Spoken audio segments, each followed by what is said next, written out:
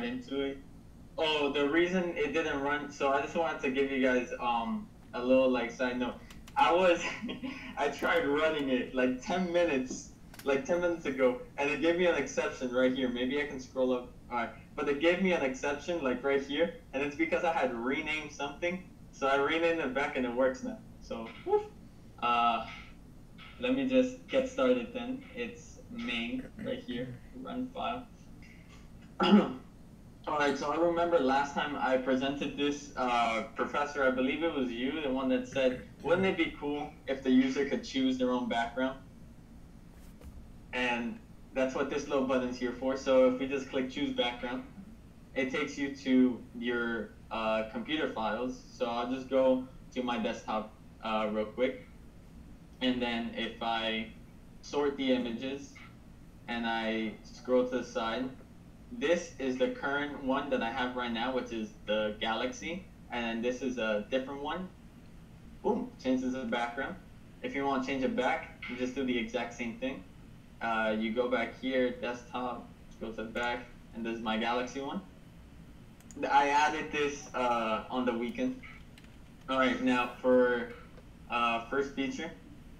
So we have add student, add class, things that you would normally need in the gradebook. So if we add student, any recommendations for a name? Maybe just John Doe for now.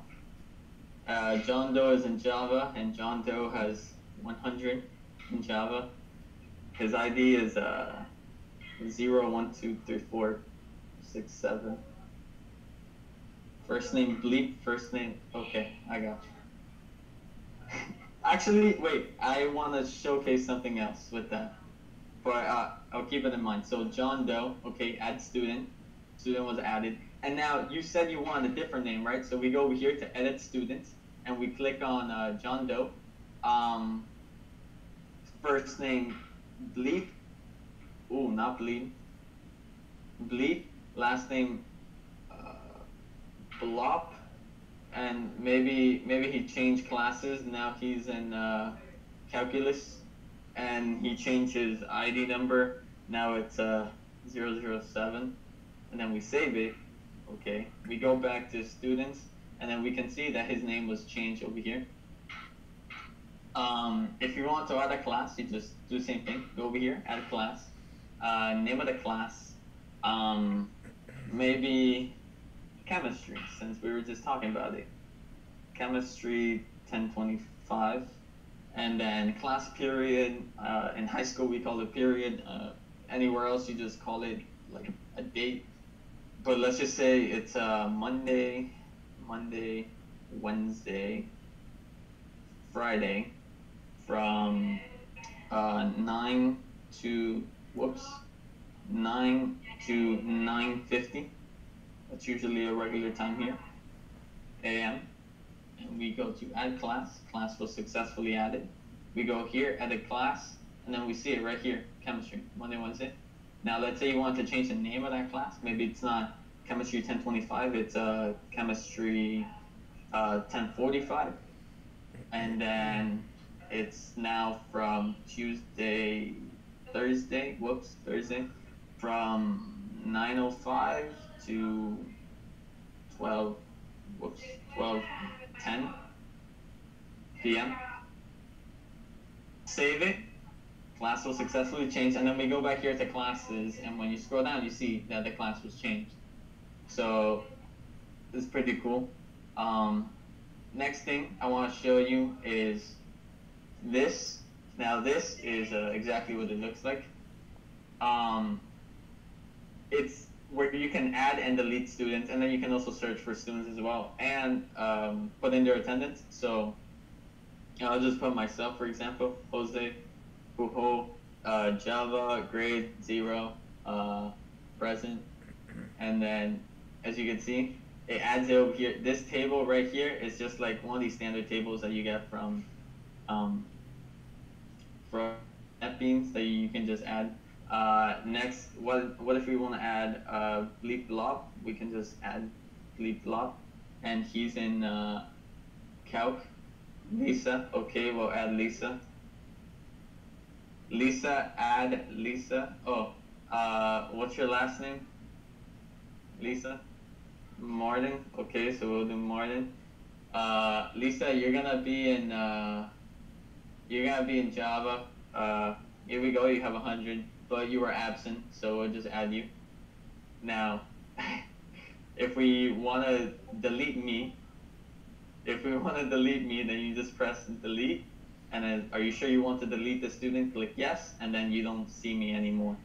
I'll add one more student just to showcase this next feature. So I'll just add, Leanne, you want to be added?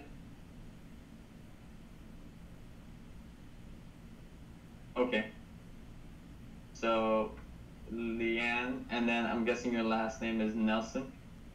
Leanne, you're gonna be in Calc, and you kind of struggled at Calc. You had a 65, let's say, and then put you were present, add.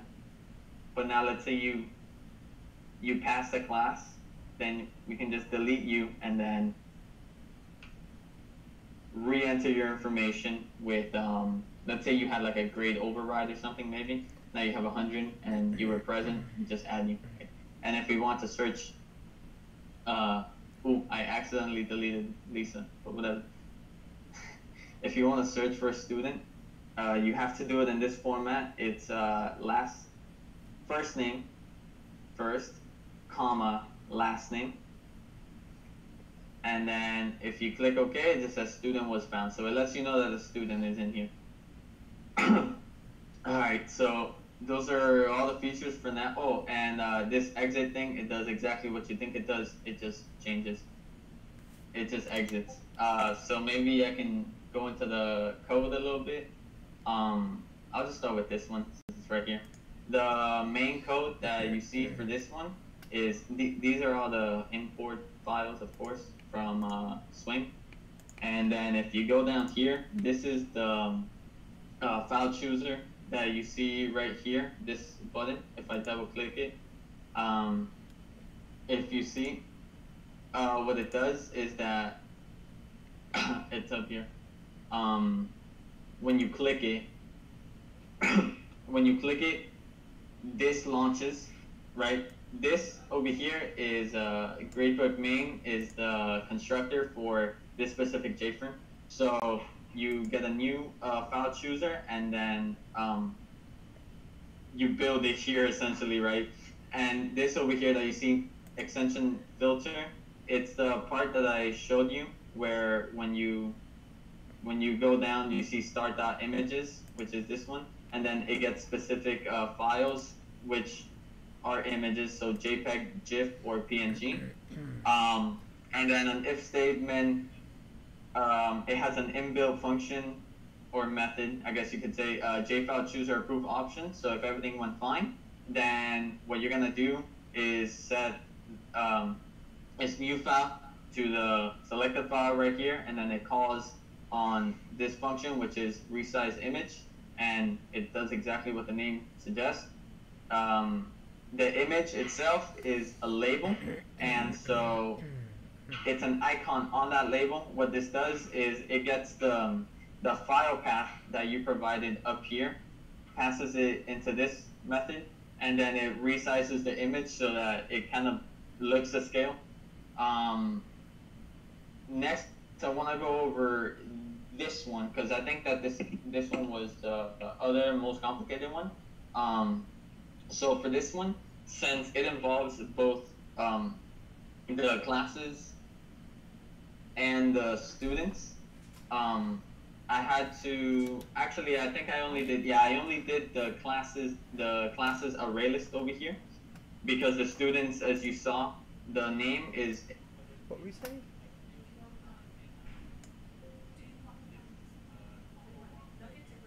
You know what I want. Do it this way, which is populate the array list so that all the classes show up. And then once I do that, on the combo box, I have to pass in an array for the classes, which is this one right here.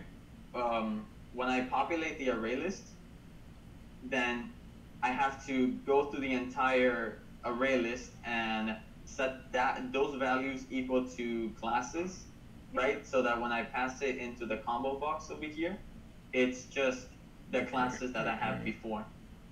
Um, Next, what this over here is the button for the ad. So if we double click it, then you see that it's the ad one. If you run it and then you click add, it's gonna no.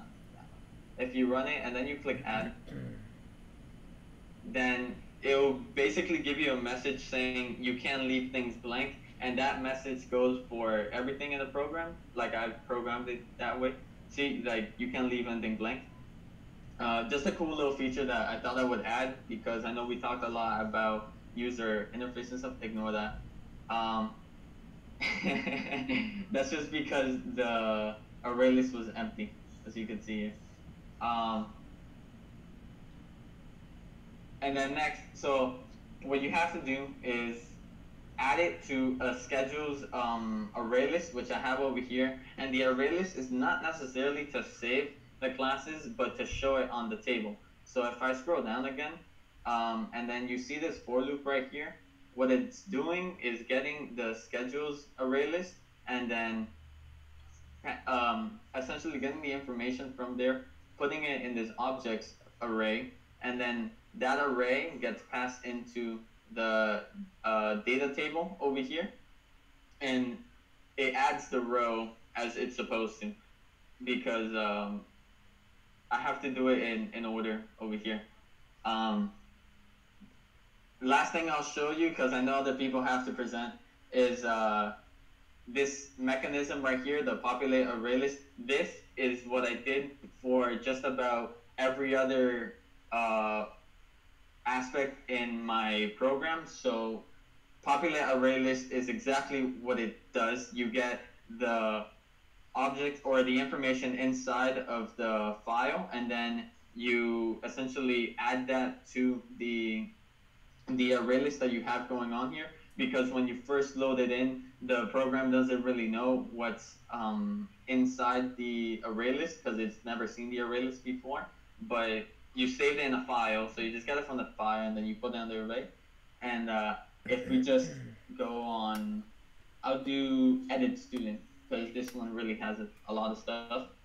For this one, I needed the students array list and the class array list, because that little combo box that you see over here for change class, for that I need the actual classes. So I have to do the same populate array list that you see over here, where you get it from the classes file. But on this one, I had to do the extra step of students. Now I say extra steps. If you see familiarity between this and this, is because I copied and pasted that, put it in here, changed the file name, and called it a day. And then after you essentially loaded in the classes, the user inputs all their information, and when you click on save, right, again you see this, if it's empty, send them the message. Else, what you're gonna do is get the selected index from the combo box. So which class was it that they selected, and then you want to go into the text fields and get that information. This dot trim here is a blessing. What it does is that any spaces that you have in the text field, it trims it. Like it just gets rid of it and it saves it as a regular string without spaces. Love it. Also, I encountered a bit of an issue at first with the syntax, because the word class is an actual keyword in Java, so I had to put it as class 1, and essentially that just gets the index that you selected up here gets put into this. It gets, this is a class object that gets put inside of the student array list, because of course the student array list is an object that inside of it has the classes object in it. I hope that made sense. And then you just go through it. This for loop right here is to essentially know which of the selected indexes that you pick, like to make sure that the class that you pick is the class that's on the combo box, and then you just save it to the file, and that is up here, which is save students to file. And this is just regular try catch exceptions for reading in files. The last thing over here is the delete, which is what you see over here. And this just does the exact same thing this one up here does, but instead of adding students, it removes them. So as you can see, when you run through it, you're gonna see that it's no longer in there, so that when you save it, it saves without that information. And I guess that's it. Do you guys want to say anything?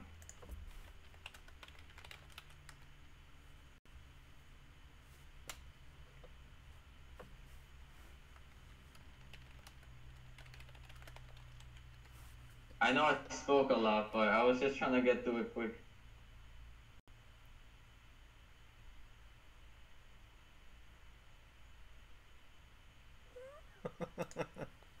That was really good. All right, I love the reactions. And by the way, I love your presentation style. Very, very confident. So, Jose, great work. Excellent work.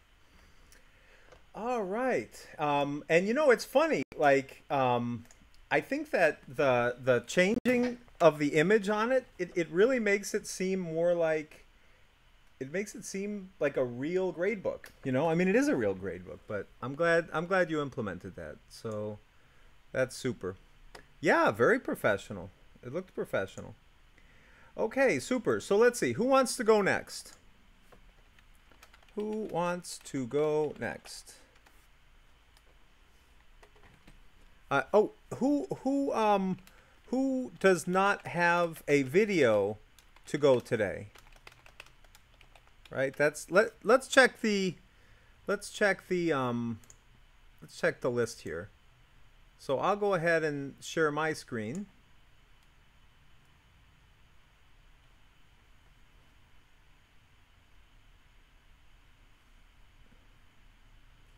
Oh, someone's typing.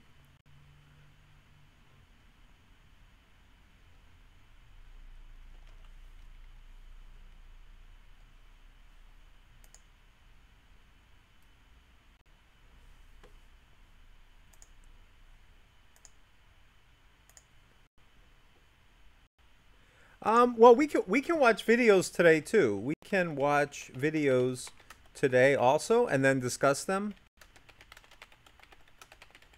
That works too. So let's see. Let me share my screen.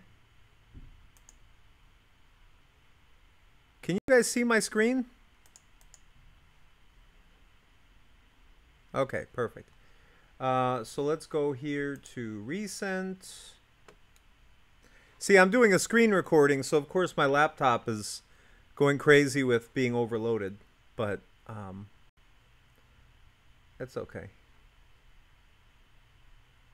Okay, so we are looking at the presentation, final project presentation. No, I'm doing it. It's okay. It's not a big deal. So we got here responses. Let's see.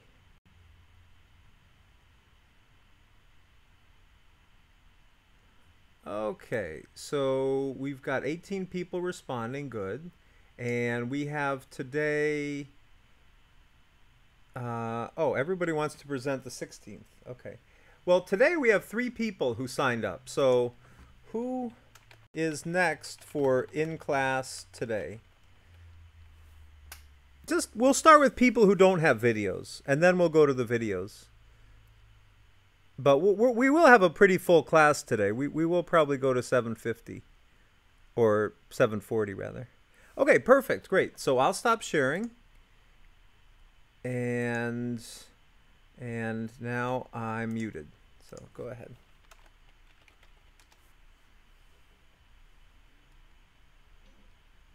Can you guys hear me? Let me share my screen.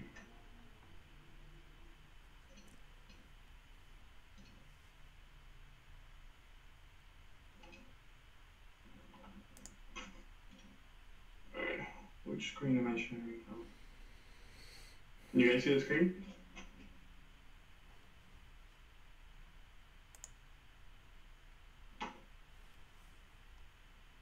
And just to make sure, because I don't know which one of the monitors I have, are you guys seeing IntelliJ right now? I see the other one.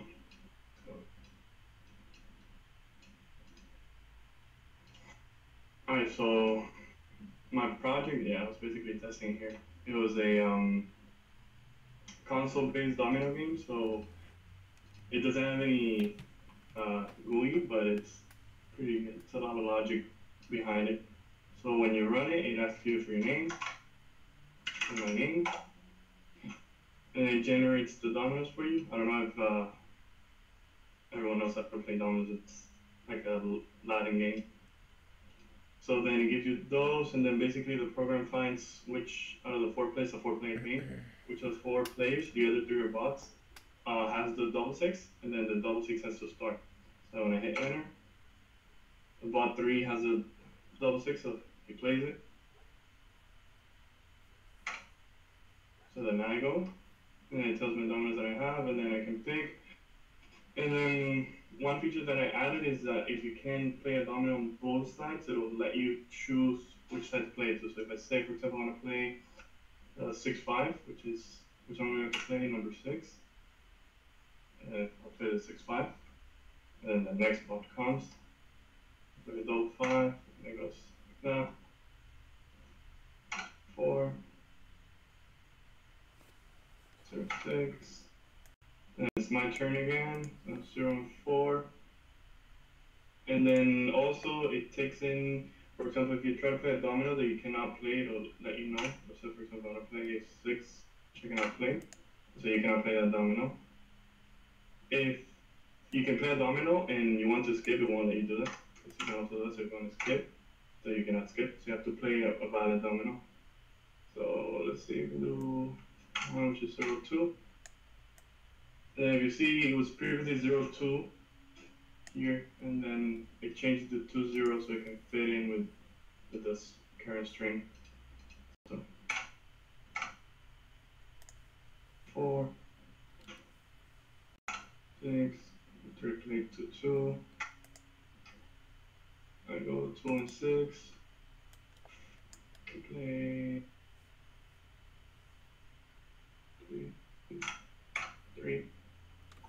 3. Bot 1, play 0, 1. Bot 2, play 6, 3. Bot 3, play 3, 2. Yeah, it's really intricate. It's my turn, my 0 and 2. Play 0, 3. And play 0. So play 4, 3. Yeah, I like how you line up the dominoes. Yeah. Yeah, that's pretty hard coming up with that. Spot 3s, play 2, 5. And have 4 and 5. And I'm gonna play this. And 5 and 3.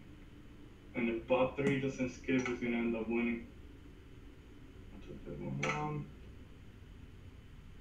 Alright, that's only 1. So I'm gonna play this one.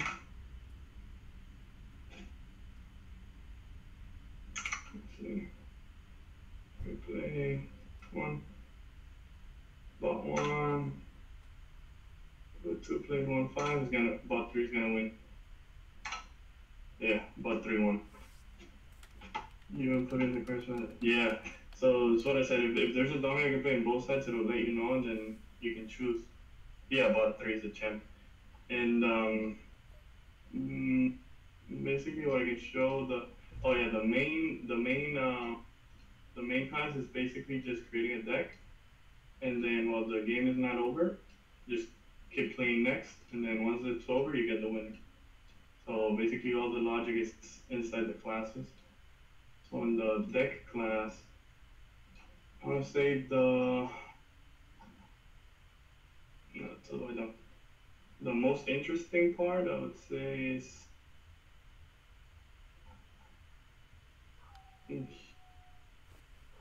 that's a lot of code.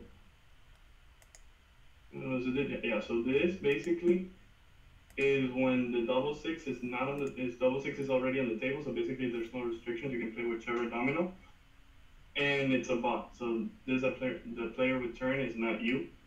So then what I did is you get the available dominoes, which was another function. If the available domino size is 0, means they cannot play, so they have to skip. So they skip the turn, and then it goes. If not, then I generate a hash map with the scores of the dominoes, which is another function, which basically takes in. I can go to that. Let's calculate domino scores. Where are we at? That's the frequency. Calculate domino scores. So for all the available dominoes that the bot can play, it'll basically generate a score. And then here, I just go through all the hands. First, I get the frequency, so how many of each number each one has. And then here, for everyone, if it's a double, then I have it with the max value. So basically, they'll have the max value, and then in the next function, I'll find the domino with the max value. So if it's a double, it'll always play it first. And then if not, I have it with the little function taking into account the frequency that the bot has more. So if it has more threes, it's gonna play threes. That's basically how you actually play dominoes. And then here, that's where I have it here. So max value, enter the min value, and then for all the entries in the scores, I get the max value, and then that's the domino that he's gonna play. Hash map's still magic. Yeah, it would be pretty interesting having the bots took it out and see who wins the most. Yeah. But yeah, that's basically it. An automated version would be interesting to watch. I know you can sit there all day. I mean, you can make 4 bots.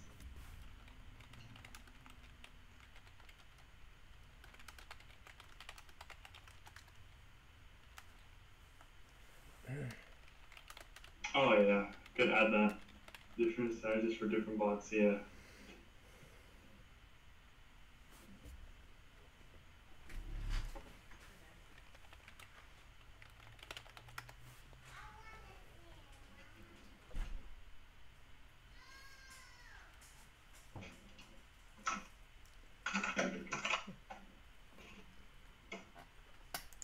Okay, that was awesome.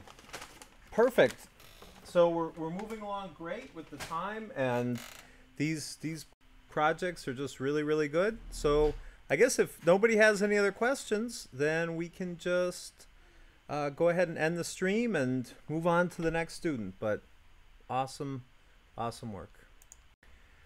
Great. Okay, so let's see. There was one other person, one more, who signed up for an in-class project, in-class presentation. So let's see, who is next? And then we can start showing the videos after. Then we can show videos. Not that videos are bad, it's just that, like, if we run out of time, we can just watch the videos on our own time. But someone might have a class that starts at 7:50. So, okay, perfect. I'll mute myself and you can go.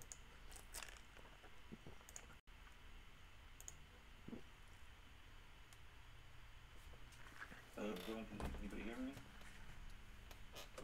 Yo. Okay. So what I created was a type of chat room. So I'm gonna go ahead and run first the server from my end. So I'm running through like a local host. So it's just gonna run on my computer itself. I tried it with I have another laptop, and all I had to do was change the host into like my actual IP of this computer. So let me try here, client. So you can see here that it shows that it was waiting for connections. Oh, you guys still see Discord?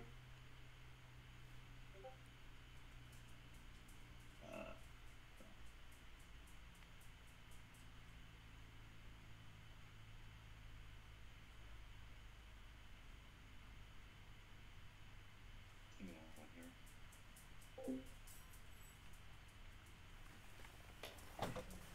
Hi, Danny.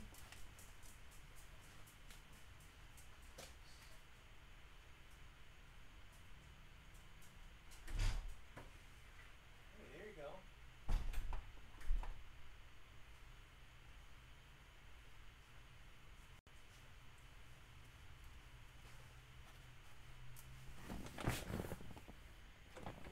Okay, can you see that change to the different to IntelliJ now? Okay. So, like I was saying before, I have the client and the server here, and after so let me show you. There's a loop here that it waits for connection, and then once that tries to, so basically once it finds a connection, it automatically connects to the client and to the server. So for example, if I type in A from here, you can see it shows the messages here. So, and then it's a basic server, it's basic chat room, like I said before. So like also there was an addition to if you want to end the chat as well, you just go ahead and press end, and it closes all the streams and the sockets as well. So you can see here, it shows the close the connection output. It tries the statement again, and it closes everything out. And if something like bad happens, it just goes and tell me what happens. Okay, bad happens. Yeah, I don't know anything else to say, so yes, that's about it.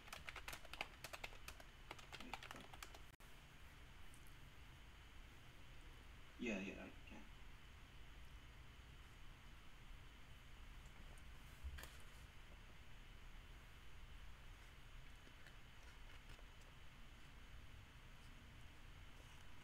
So here we put it into a port of 6789, so server equals new server socket. So like when I was doing it, I was actually watching a video, so I was learning this while as I go. So like I kind of have a basic understanding of what it is, but the port is like where this application here is located. So what the client I think does is look for that application, and it connects to it, and we're able to pick up.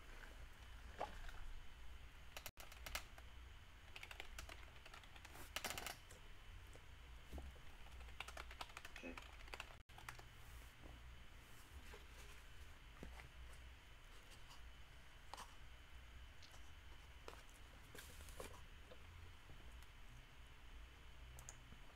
All right, great. So,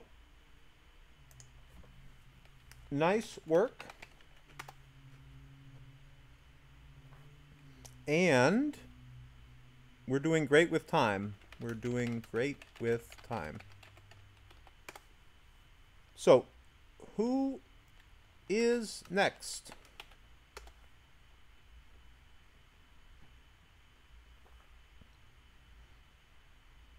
Yeah, more users. That would be cool. And save the chats, things like that. But that's cool. Server sockets. We never discussed that in class. We never discussed that. So to see the code is really useful. Okay, super. All right, no volunteers for in-person? I think we've done everybody for in-person, right? Everybody else in person is going to be on Wednesday. So we can start with showing videos, or we can see what Leanne's typing.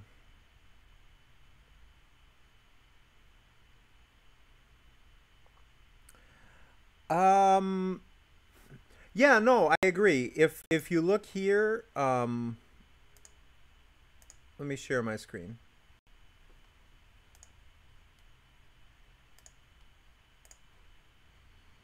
If you look at the numbers,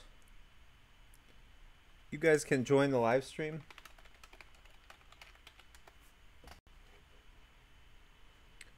You can see. Uh-oh. All right. You can see now 3 people signed up to do it today, right? 3 people in person. So we've done 3 students. Oh, I see. So you're saying we go here to individual. I see. So we can see December 16th. Lewis is going to make a video. All right. Justin is going to go during class. Oh, the question tab.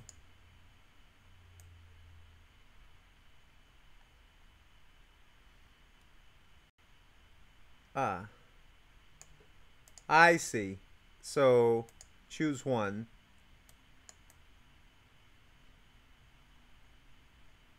Oh, and then you can see who responded. Oh, yeah, that is pretty cool. I didn't know that.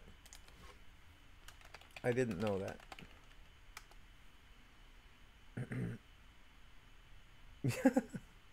Well, I've already bragged about how good Leanne is at Excel, so you're also good at the Google forms and stuff like that. Oh, and you did Google spreadsheets, didn't you, for your presentation? I mean, for your final project. Google programs are your homeland. All right. Well, let's see. I am going to end my screen sharing, and then we can pick the first video. Ah, okay. That's fine. Well, that would be pretty cool. Future Google CEO. So let's see. How about all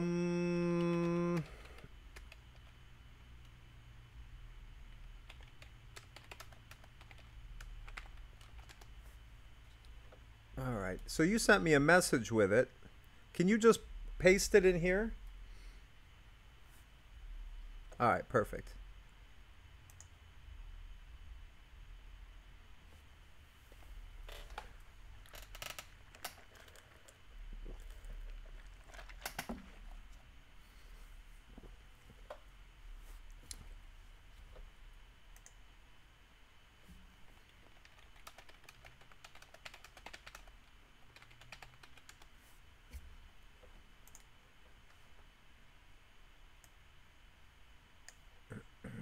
Welcome to my project presentation for COP 2800. My name is Angel Chavez.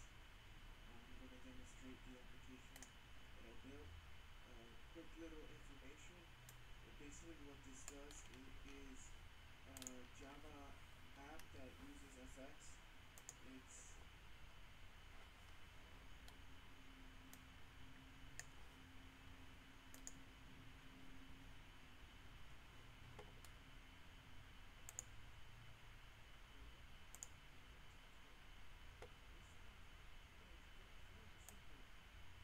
when everything is run, it's quick. There's not a lot of bells and whistles, but it was still very involved.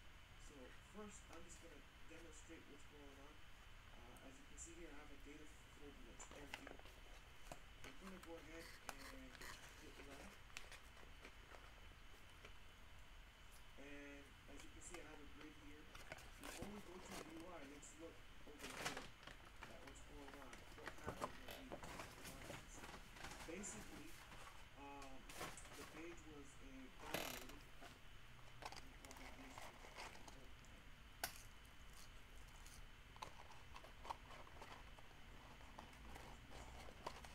And you can see it took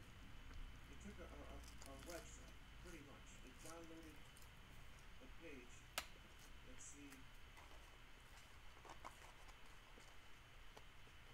And let's see. This has a lot of HTML garbage data that needs to be cleaned up. Okay, and then it took that and it put it in a nice XML format that we could take, and basically it's just storing, awaiting the whole team and the time. That site is actually in a configuration file here. It's this site right here. And basically what see, it's just reading out all the other stuff that's in here, the HTML tags and stuff. So what's happening here is I'm gonna start first with a settings class that I built, which has private members, it has getters, and it reads everything from this settings config file. I wasn't sure how to create a settings file in .NET, in Java, so I created this guy right here. And I'm storing things because I don't want to hard code things. I'm storing where the temp file that it's going to generate, the name of the temp file that it's going to, when it downloads it, the website. And then I had to create some special, I had to get some special encrypted tokens and keys, because NIAP does post to Twitter. And then also, because there is a limit on what you can post to Twitter, I'm going to go back to this grid that I have here. I couldn't post all this, so I had to decide, well, let me write some logic that's going to post maybe just whatever I want. So if I put here, like, Denver Broncos, it will post that. So let me just show you some, basically what it has built in. It has sorting abilities. And now let me go to, this is a Twitter site that I built just for the class. I didn't want to use my name. Actually, I don't even remember the password. I don't know if I still have it, because it's not my friends who see me posting a million things over and over again. Right now, there is nothing here in tweets. Let me hit refresh. I'm gonna go ahead and hit post to Twitter, and the post is successful. We'll go back here and do a refresh, and there it says, see the user played an blah blah blah. So basically, that's it in a nutshell. I'm gonna jump into the code now a little bit of what's going on, and I'll probably run another sample with another team. In fact, let me get that ready. Let me go to edit and config file. Next time, I want to post about the Houston Texans. So let me go to my config file and paste Houston Texans here and save all. Okay, let's jump into the main. As you can see, I need to add a lot of libraries, JavaFX libraries, W3 dumps, stuff for XML parsing, and then of course Twitter libraries.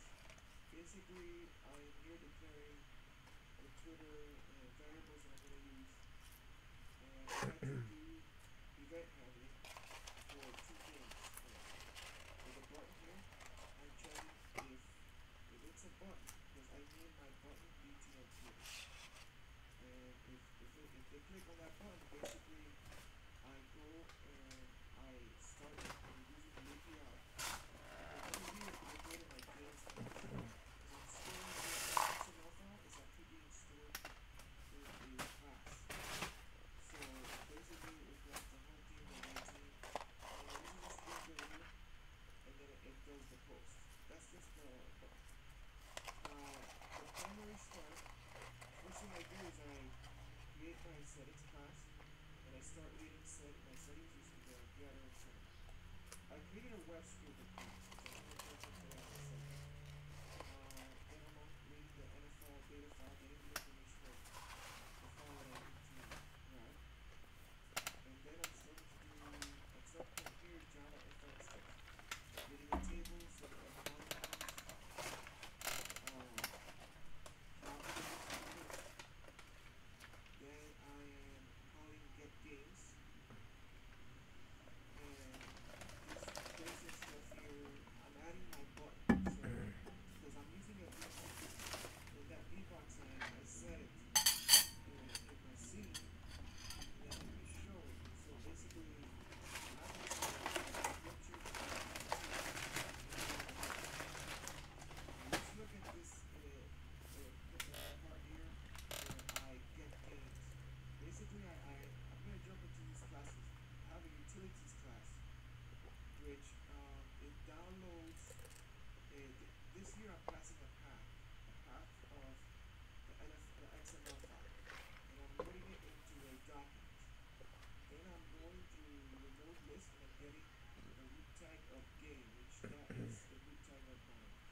XML file, and then I'm just reading all the pieces, and then I'm returning it because, and this is actually the end of main. I'm returning it here because here's where I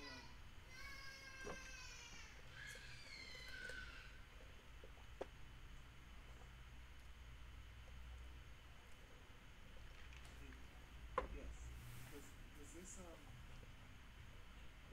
here's where I return the games to be displayed in the data table.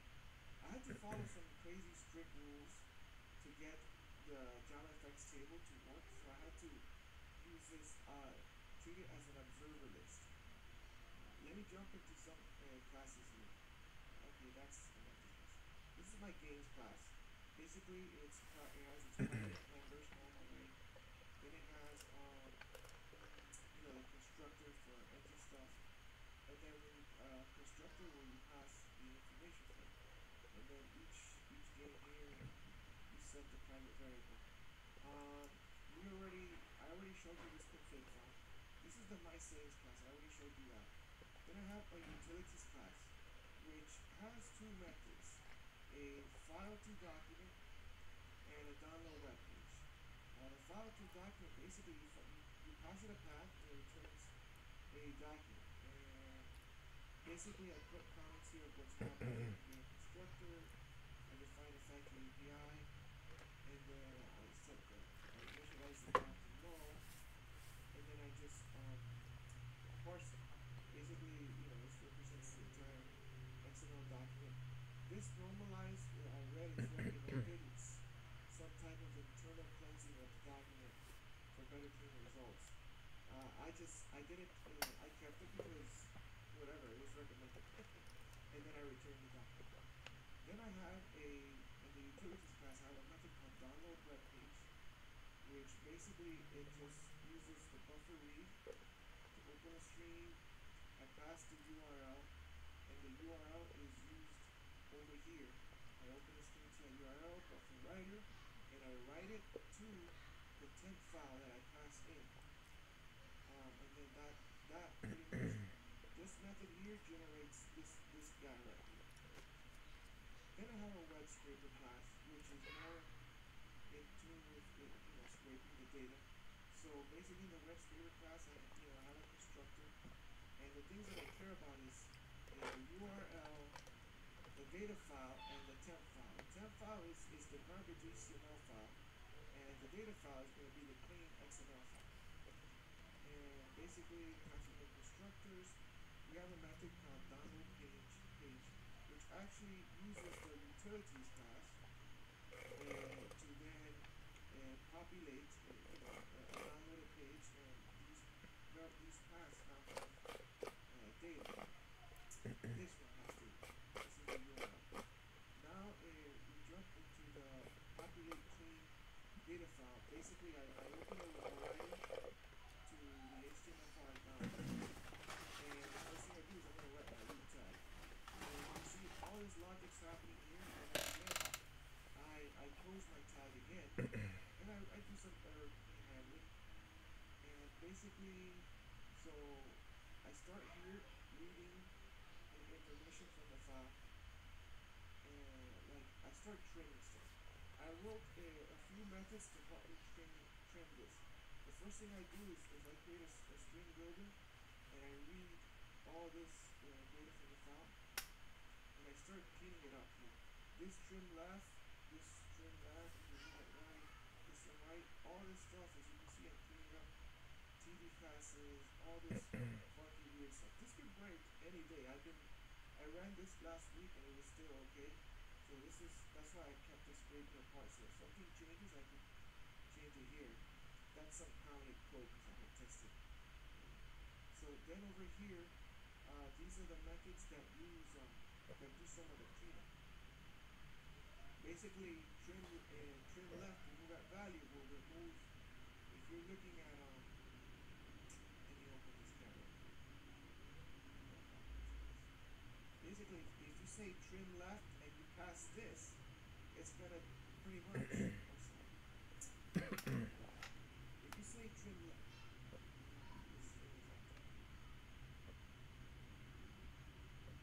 there, that's better. If you say say trim left and you pass this value here, what it's gonna do, hit delete, it's gonna trim it like that. And I just continue to move this with trim left. Trim right, remove stuff from this side. And my goal is to get, encircle or wrap around the data that I need until I get what I want. So let me go ahead and run this again. If you remember well, I changed this over here to Houston, Texas. So let me go to my Twitter page and let me do a refresh. Okay, there's nothing there. So let me go ahead and run this guy again. And let me post to Twitter. And let's go check the Twitter page now. Let's see, refresh. And we have Houston, Texas. We play with Chicago Bears. Excellent. And that's pretty much it for my demo. Thank you very much for your time. And if you have any questions, let me know in class. And I will be posting this to GitHub. Thank you.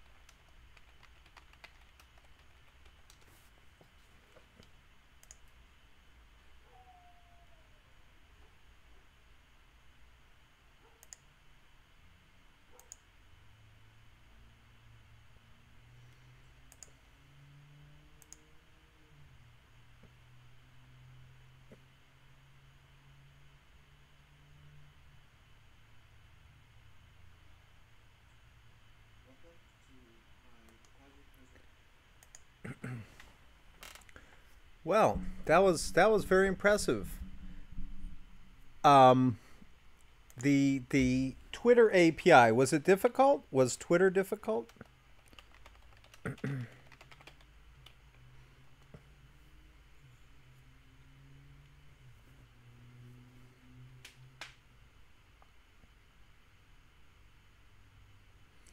So you had to get permission from Twitter. Yeah, because I imagine, they want to keep what the bots can do. Yeah, yeah. Because they are afraid of bots on Twitter. Because, just for instance, I know there are a lot of Elon Musk fans in here. Elon Musk has a lot of bots that post about cryptocurrencies beneath his posts on Twitter. Yeah, and it wouldn't let the API would not let you post the same text repeated. Well, that's good that they're trying to get that under control with some of that. But no, I thought that was excellent work. And I guess the other question is, did you enjoy working with JavaFX?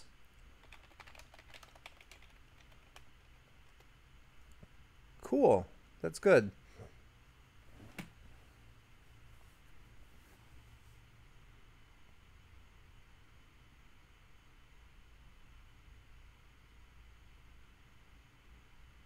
Yeah. More bells and whistles, but there's only so many hours in the day. Only so many hours in the day. And yeah, you would be surprised that a lot of people start projects with JavaFX and they say, man, this is too complicated. I'm moving back to Swing. So that's good that you enjoyed it and liked it, and pretty cool. Jose. So let's see. In the end, all the projects today have been awesome. Who is next? So who'd like to show their video next? Let's post the next. Let's post the next one.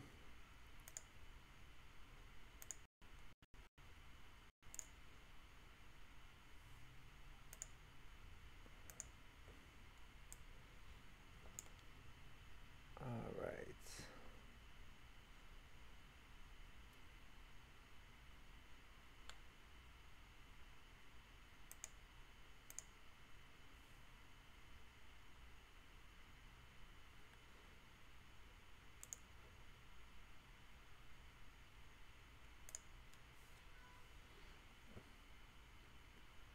Okay. Let's see. What about one of the video games? I know there were some people doing video games. let's post one of those. Perfect, Sergio. Great. Let's all click on that.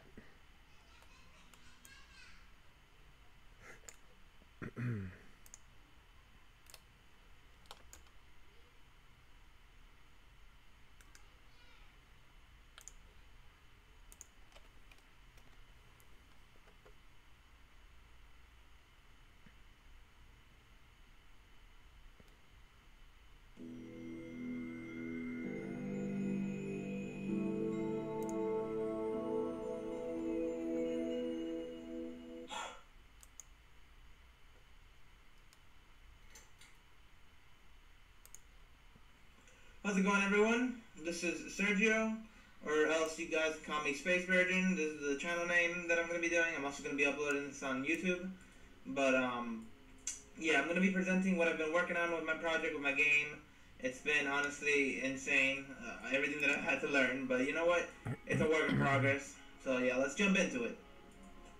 Alright, so before I go on and present my project and everything that I've worked on, I'd like to go to this channel because it's really taught me a whole lot about game development and like stuff that I didn't even think about when creating like a game.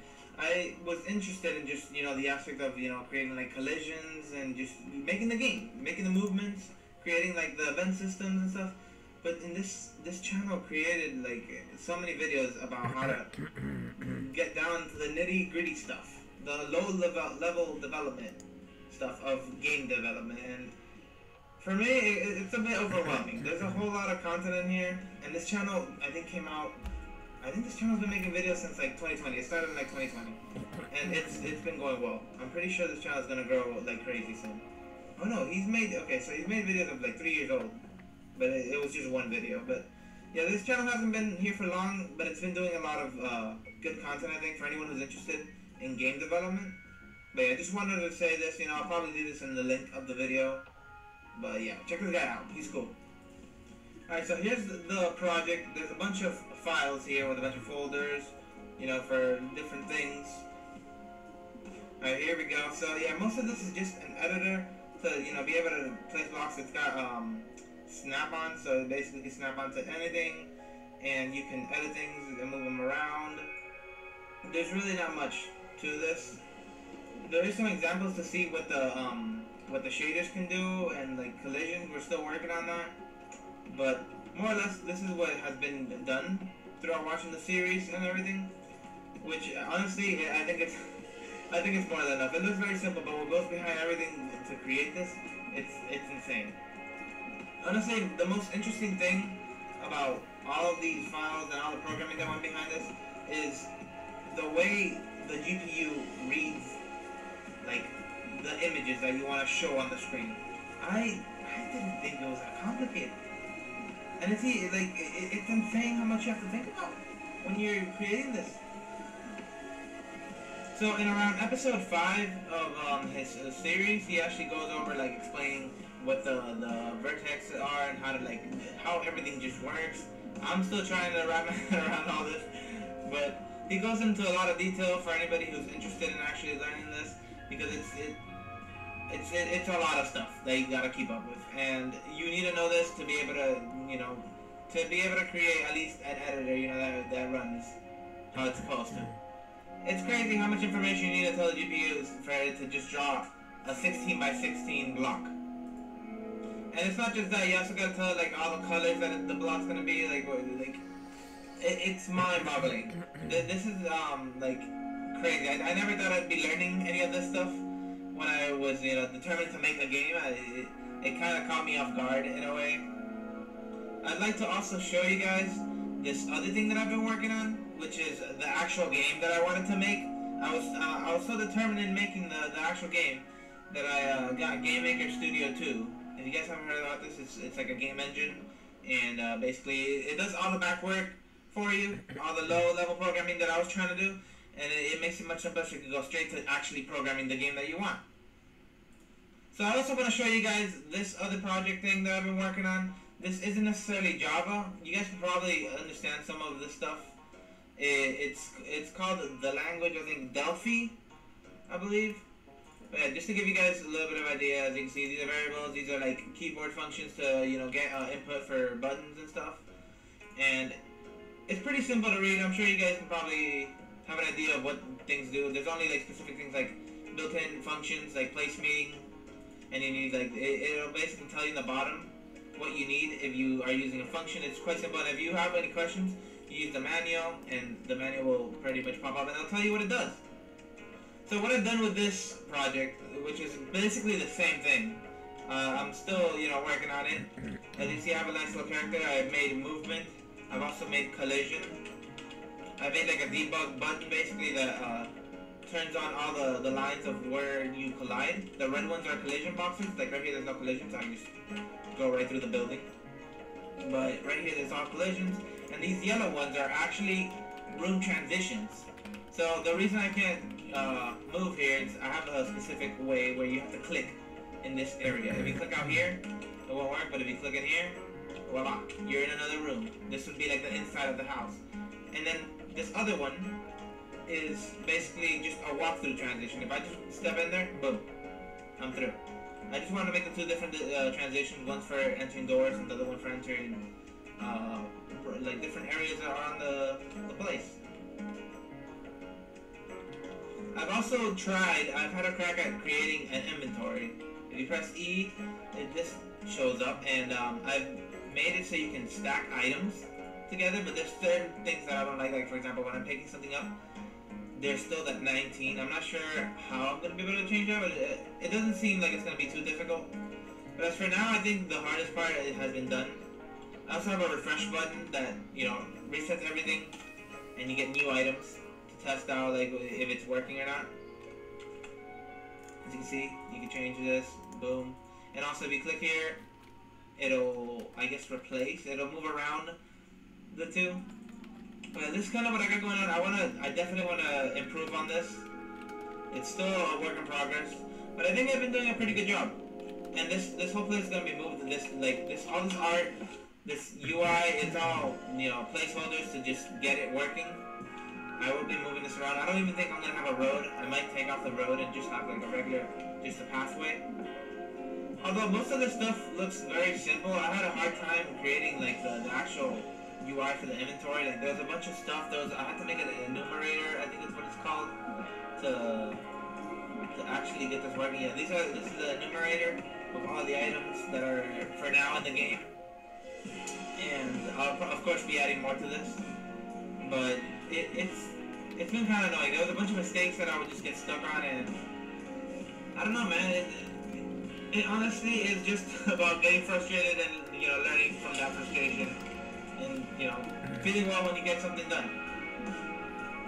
I thought programmers were just these insane geniuses that would just program everything, but no, it's a work in progress, honestly, for any programmer. You just try and fail and then keep trying. You need a lot of patience, I've realized, and that's actually what's given me confidence to try and actually do something, create a game, something that I would be proud of whenever I finish. I'm also trying with going back to the other project, the one that I've been following along with. This I'm trying to like begin writing lines and like comment everything out of everything that happens in here, just so I think whenever I go back to this, because one day I will go back to creating, like, I want to try to get a crack at creating my own engine and doing everything by myself rather than using someone else's engine. And I want to have this as a reference with a bunch of comments on what happened and what everything does in here if I ever use this again. This is with I don't know if I said this before, but this is programmed with the lightweight game line. What was it called? LWJGL framework. If you guys were wondering with how I did all this. But I think I'm quite proud of what I've done with all these this same project. I'm gonna count these both as one, because they are trying to accomplish the same goal, and it's to make this RPG game where you're gonna be recycling stuff off of a beach. And I'll probably add some farming into it as well, because I know people love farming. But for now, I'm just gonna worry about the most basic aspect, which is creating, being able to pick off stuff of a beach and recycle it into a machine, and that machine I guess you'll get paid in some sort of way for that money, and you'll move on and progress and it'll become easier for you. But yeah, guys, I'm quite proud of what I've made here. I hope you guys enjoyed this. If you guys are watching this through YouTube, thank you very much. I'm probably going to be doing more updates. I'm not going to be, making like videos every week or anything like that. I'll only post a video if there's, 100%, there's going to be stuff to show. But for now, I guess this is like a good starting point to show, what I first had, the most basic aspect. But yeah, thank you so much for watching. I'll see you guys later. One last thing I forgot to mention, guys. I actually made a small beat song thing that I was practicing to make for the game. This isn't anything, official, but I just wanted you guys to hear it.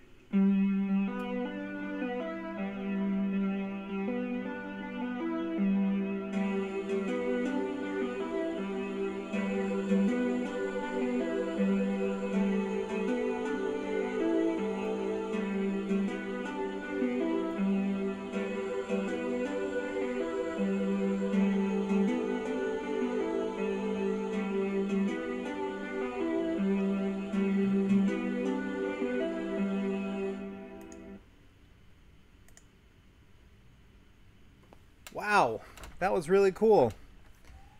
Very, very good. Such good quality today. Really, like record quality. All right, so let's see. Other questions, comments about game making.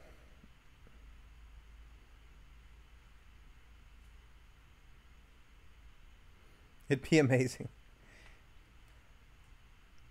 Well, I guess I have one. Was Delphi difficult?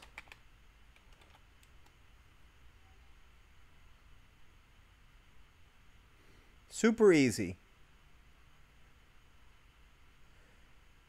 Yeah, it didn't look too crazy different, but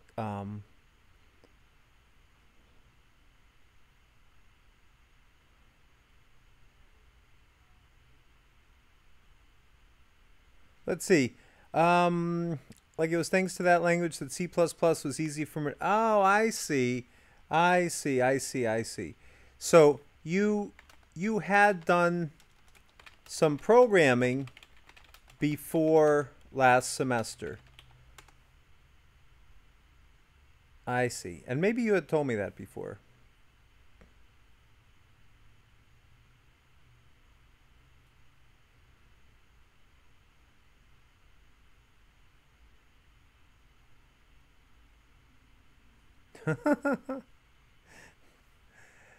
That's good. That's good. All right, perfect. Great. Well, sometimes it's hard to move on. You want to keep talking about all these things forever, but we have to. So awesome. Who would like to show their video next?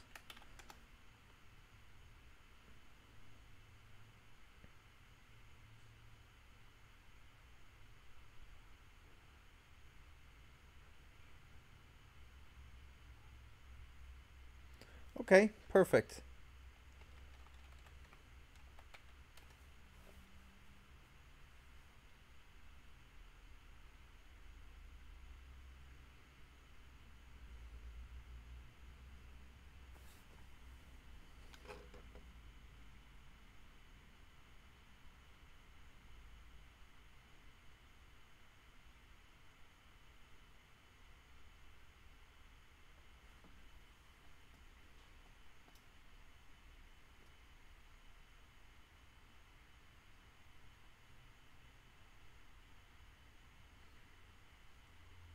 Okay.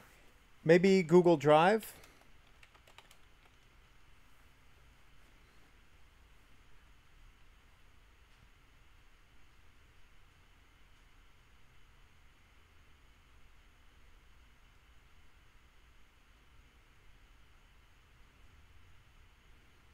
Oh, yeah. Perfect. Yeah, that will work. Yeah, just stream from your computer.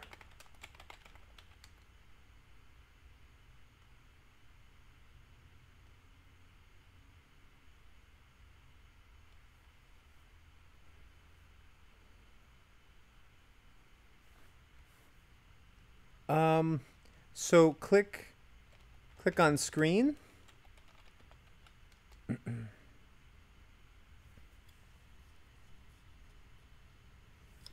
Here in Discord.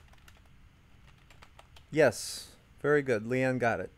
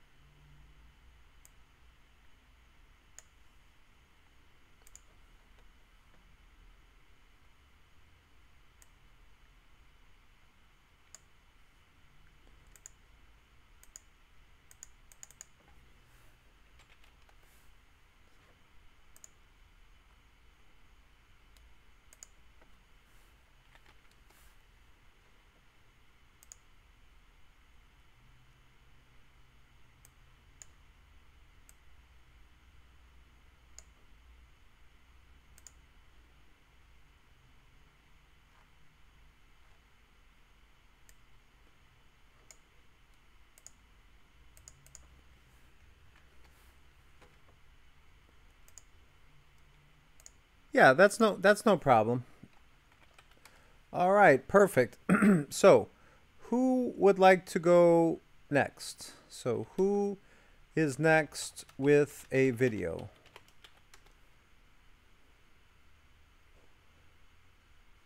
Let's see. How about, let's see, I'll just randomly pick somebody. Do you have a video, Lisa?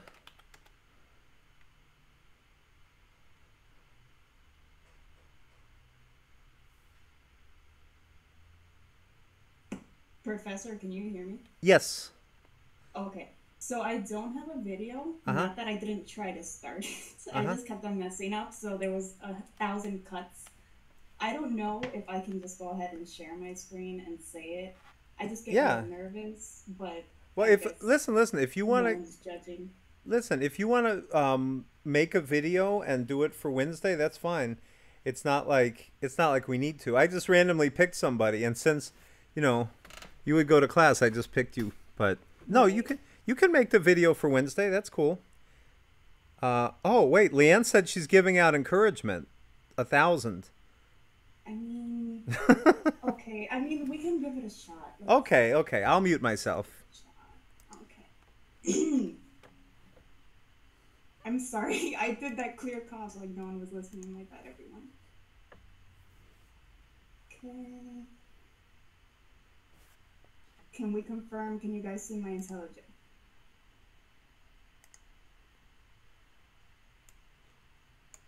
Okay. So I went ahead and did a hangman game. It's very basic compared to everyone else's projects. So I was sitting here crying half the time. But anyway, just to start it out, I have 2 methods. One that's going to output the intro, the welcome message, and then I did see some people do ASCII values, but I just like ASCII hangman drawings. I just wanted to go ahead and do my own twist on it and make like prompts. Especially like here at the end where it's like it now has 2 arms and a leg, and you'll see how that ends. Moving on to my main method, I went ahead and used the file object to load in the file. That's with the word text file. These are all the words that will be guessed by the user.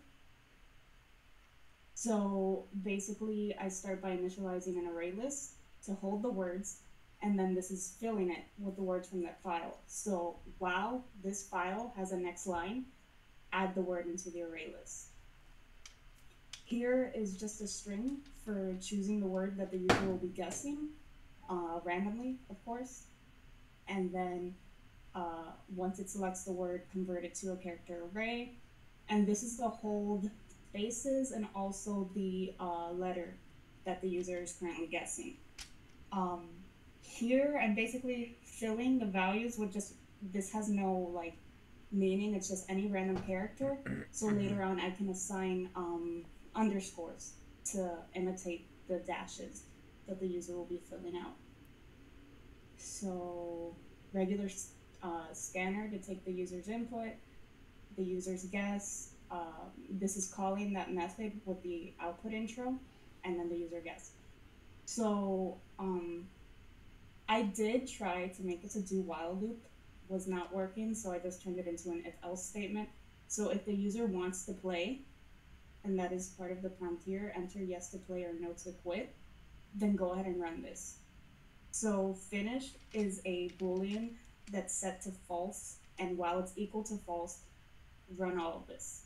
Now, what is all of this? Let's get into it. Okay. So this was just me being nitpicky. I put that if the user has guessed more than once, to change the prompt from guess a single letter to guess another letter, because I just got annoyed seeing this constantly. And then that's the counter to determine that. Input validation, in case the user wanted to put a number or anything that's not, you know, a letter, go ahead and tell them not to, and while they're not doing that, incorrect, prompt them again. Okay, so for this one, it's just checking what the user inputs.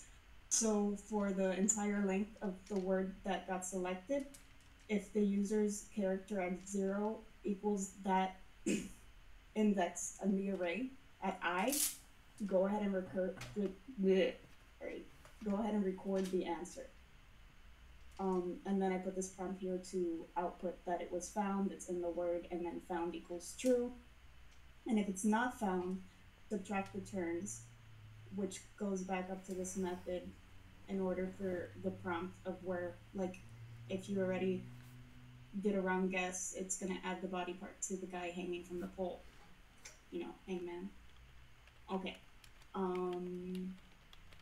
So yeah, the star was basically this. So if there is a character star, thanks.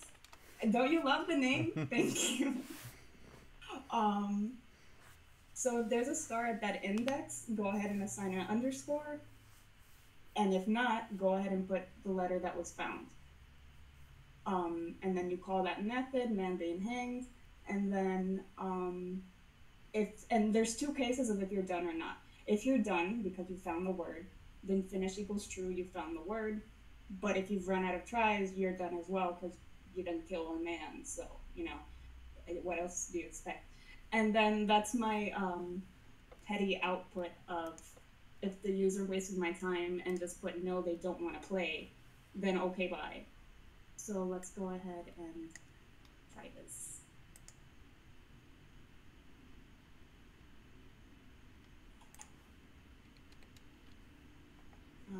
W.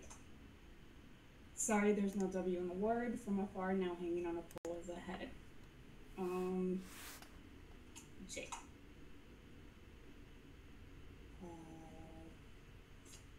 I don't know. R.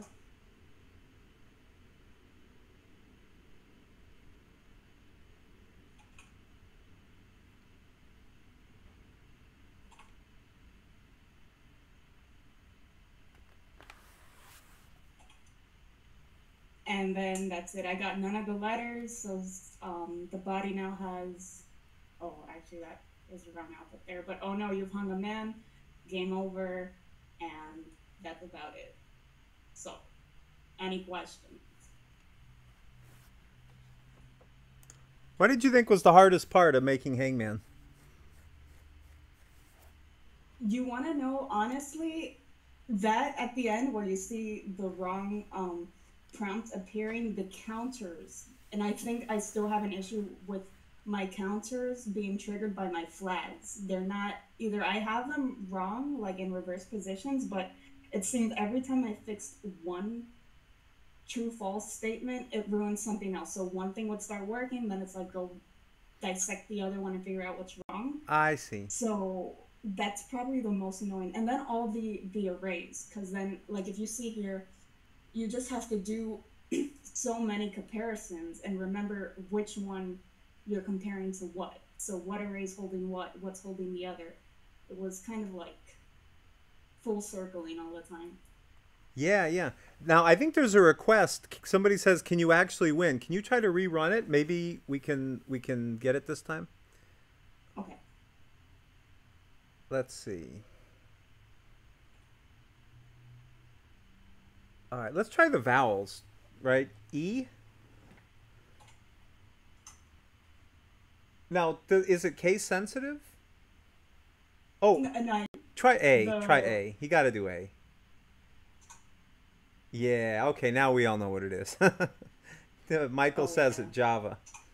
yeah. There you go. Okay, so it can be one. But you see, there it's not triggering. Oh, I this see. I here see. I where I see. put if done, you found the word, and I think there's a flag issue, or I don't know why it keeps on. Why is it not come back? Why it's not implementing? Or I think what's happening is here. Once this gets set to false once, when it runs again, it's not. It's automatically okay. Done has already been set equal to false. Oh, so yeah, it doesn't yeah. switch again. Leanne's saying resetting the flag if it loops back around the next turn. That might be. It might just be that issue. Okay, so I can do another counter, like so once this is run, like Well- do it outside of here. Well, it's like you set it to be false, but then just inside that same loop, just set it to be true at some point. Okay. So, all right. Well, that was good. Very good. And excellent. All right. Perfect. Yeah, just put it back to default at the beginning. That sounds good. All right. Now, are we ready for the last one of the day? Last of the day.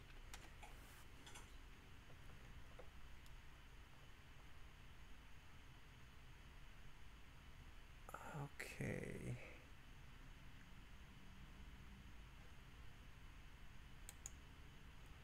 All right, so let's see. I guess Lisa's got Michael Scott. And we still hear you typing, Lisa. My bad. I'm so sorry. That's okay. No, it's good. It's a mechanical keyboard. All right. So we have time for one more person. I guess there wasn't a response. So any other volunteers? Any other volunteers to finish the night?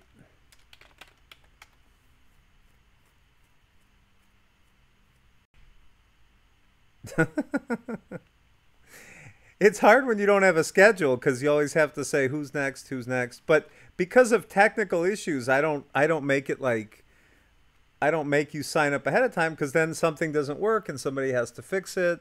So we just hear the crickets. All right. So let's see. Let's count how many people did present today. So we had 1, 2, 3, 4, 5. Okay, 6. Yeah, we really should have one more person present today.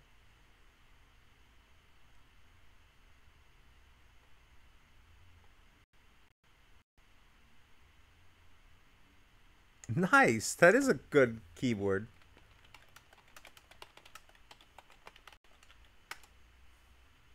Yeah, I mean, mechanical keyboards are very distinctive, right? You can always hear a mechanical keyboard.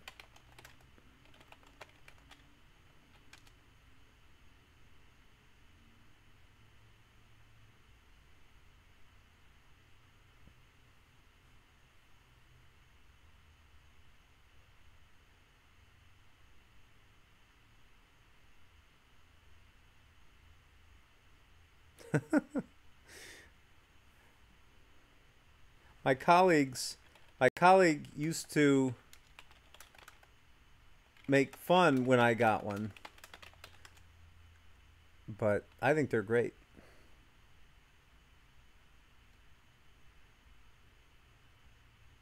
They can hear the keys. Wow, that unbelievable, unreal.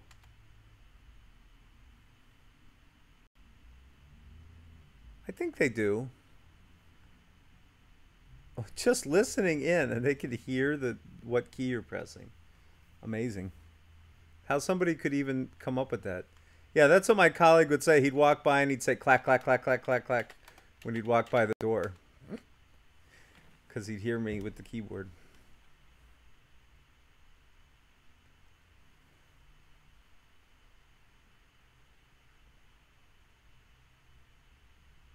Yeah, I think so, but that's okay. We'll see if there's any other volunteer, and then if not, we'll just end things a bit early.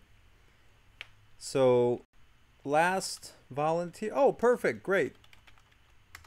All right. So I'll mute myself, and you can take it away.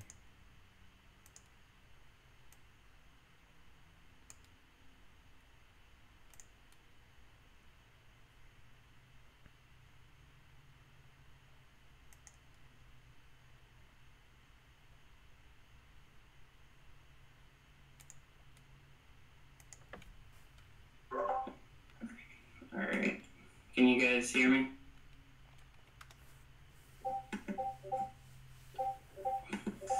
Hey guys, for my final project, I went with a unit converter.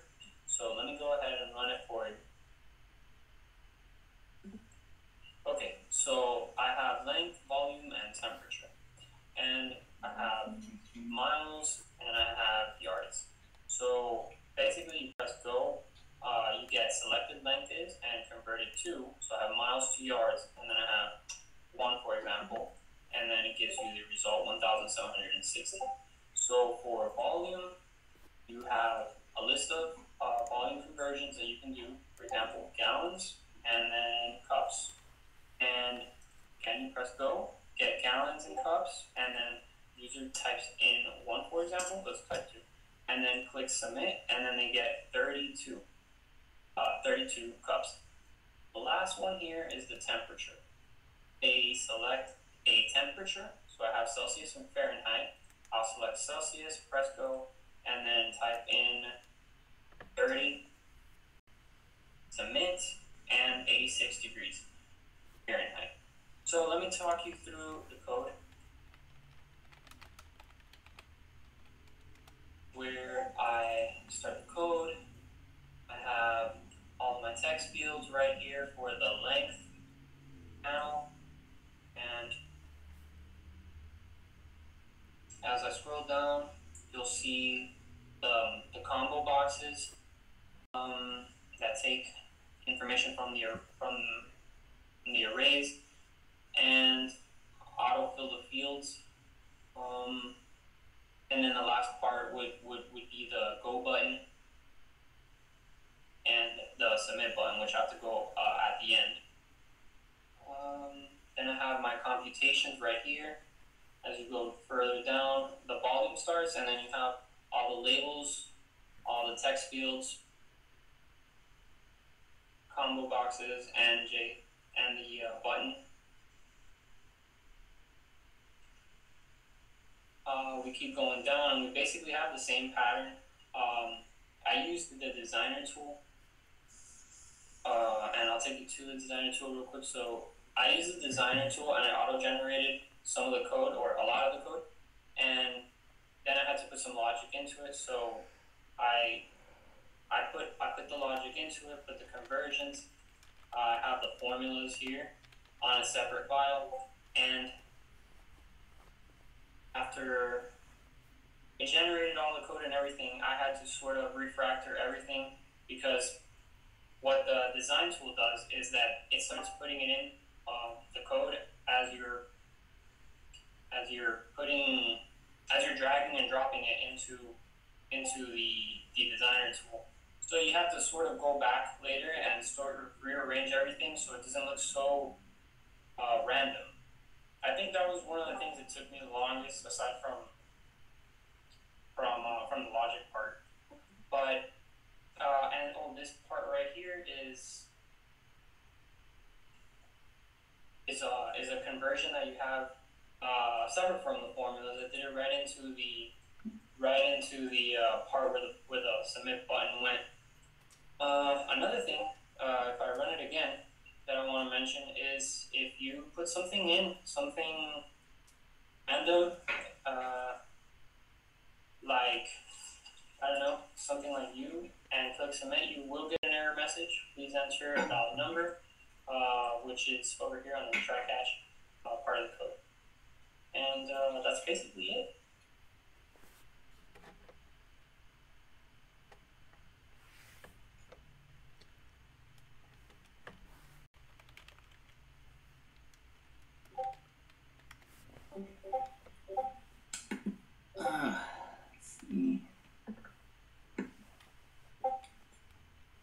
Sorry guys, I'm new to Discord. I've been new to everything this semester.